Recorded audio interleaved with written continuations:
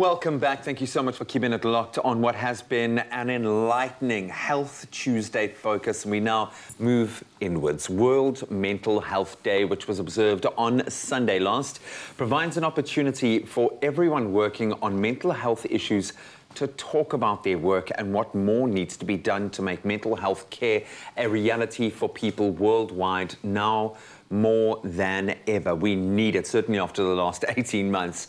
And a local organization hoping to raise awareness on these issues is ASA Magazine, who are in collaboration with artist Farai Engelbrecht. Now, ASA founder Reynold Agge is here to tell us about the campaign and the importance of looking after your mental health, because it's okay not to be okay after everything we've experienced. Right, yeah. Reynold, thank you so much. Welcome to the show. Thank you so much. Great to have you here, my friend. Nice to be here. Thank you. Well, as founder of ASA Magazine, give us a little bit of an insight of what ASA is all about. Are we saying it right? Is it ASA? Is it ASA? It's ASA. ASA. Yeah. ASA. Yeah. Okay. But your gorgeous accent does sound a lot more Much romantic. better. Yeah, come on, man.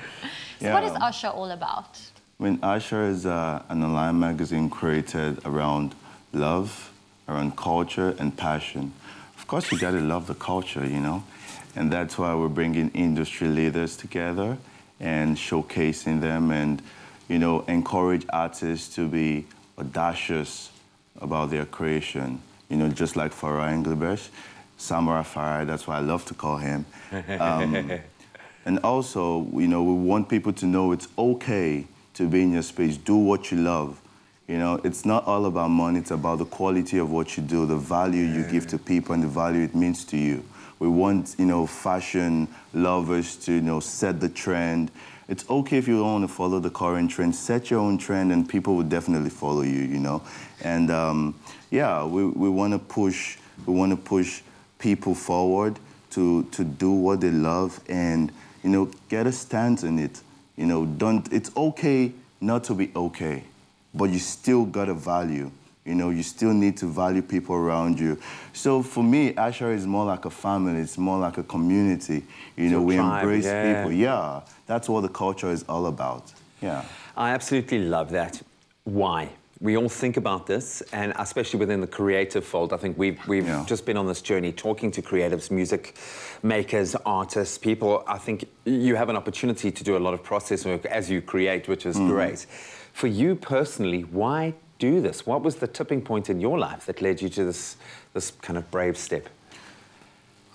Growing up, we met a lot of people who weren't as privileged as we were, and also weren't as privileged as people were. You know, all this played with our mental. It took us time to realize that it's okay to start from where you're starting from. Yeah. You know, you just have to work harder, you just have to push, you just have to live every day the way it comes through.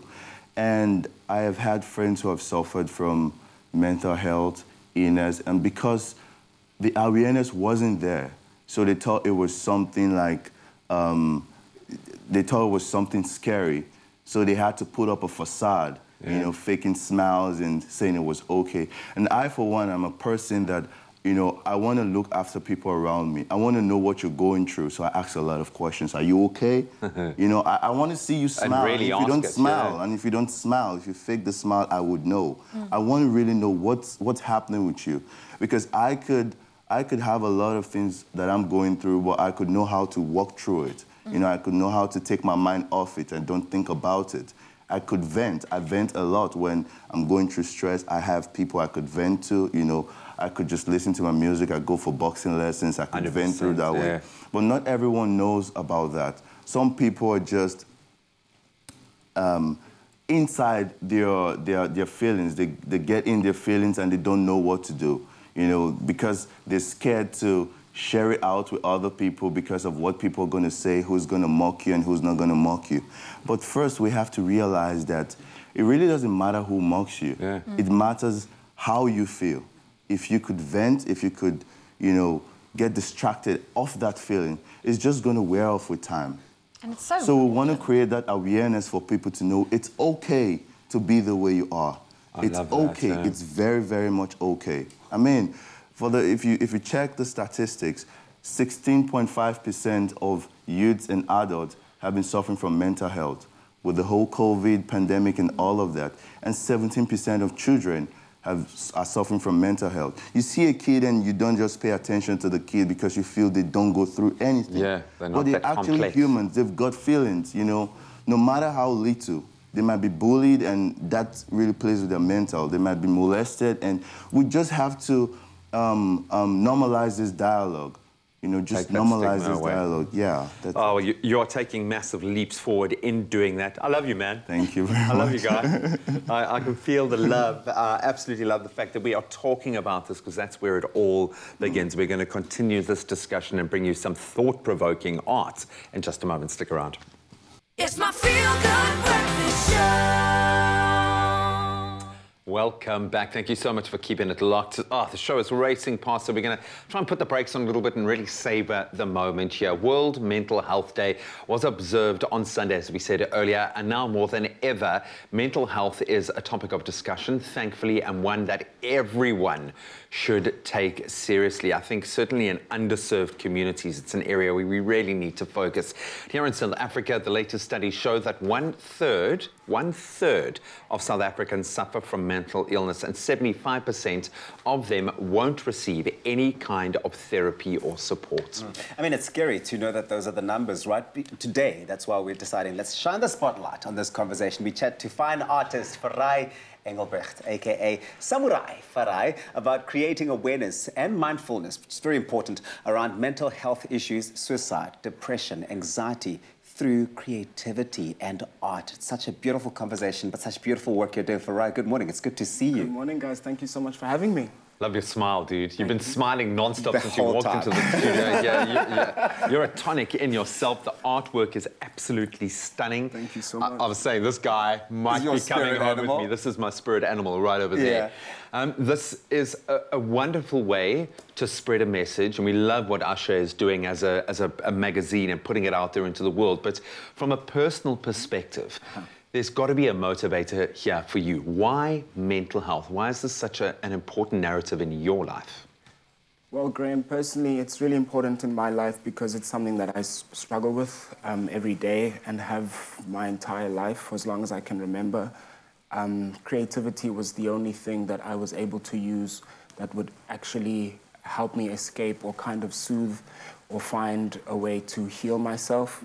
So it was a very interesting journey to arrive at where I am now, using art to heal myself. And it's really important. I think I'm at a point in my career where I can use my art to encourage people to heal themselves through creativity as well. Yeah. So Just to start that conversation. yeah, definitely. The thing is, and it sounds like you've been able to channel, I suppose, you know, your issues and your challenges in a way that is quite expressive, but it must come from somewhere. Your upbringing must have influenced the way that you've been able to turn to art and creativity as an outlet. Tell us a bit about that. Well, my upbringing was very much polarized. I grew up with an Afrikaans mother and a father from Zimbabwe. So I always lived in this life of duality and, you know, having the surname I have, Engelbrecht, people could never really place me. So I never felt like I could just fit in. I was always really different, always really unique. And one thing I loved to do was draw and paint. And going through all of that, I was able to get a full bursary to UCT and using my art. And when I first started art, I never thought that it would land me here. I never thought that I'd be using it to speak or bring awareness towards mental health. But a lot of my upbringing was filled with a lot of pain and trauma, you know, just like a lot of kids in this country. Such a South African narrative. Yeah, and I think I'm very blessed and lucky that I'm able to traverse and elevate myself through creativity, and I guess that's kind of my narrative. I love it. know? It's taking your story and turning it into your magic, because that really is what it is. I love that. And the artwork is beautiful. Thank you. And in a moment, you can inspire a person. You can change the way that they see themselves, see the world. Absolutely beautiful. I'm just thinking about the cost of your artwork climbing as you sit here on TV talking about it. Man, I should have got in before we started the segment, man. I had a golden opportunity here. Farai, we're going to keep you in studio just to chat a little bit more, and you can talk us through some of this beautiful artwork. But thank you for doing what you're doing every day. There is a hashtag, Fight the Facade, is that right? Face your facade. Face your facade. Yes, sir. I love that. Now is the time, not just on World Mental Health Day, but every day. Strip it away, face that facade, and live an authentic life. And there is a community out there clearly ready to embrace you.